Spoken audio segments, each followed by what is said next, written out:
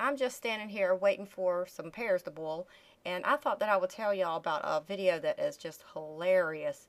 It's made by a company that makes some kind of a little machine that measures water activity in food.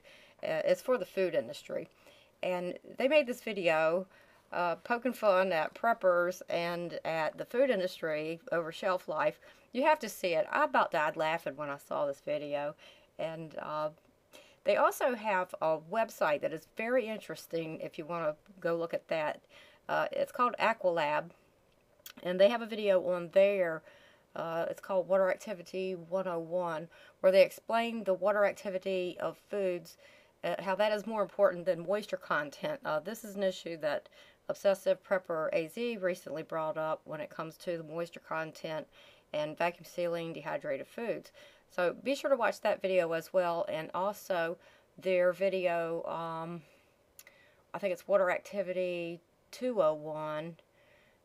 They go into great detail. It's very, very long video, very technical, and they explain how they arrive at shelf lives of foods. I thought it was very interesting, although I'm probably a food geek too, so be sure to watch the first one that I'm going to put in the description box. You're going to die laughing. Hope it helps.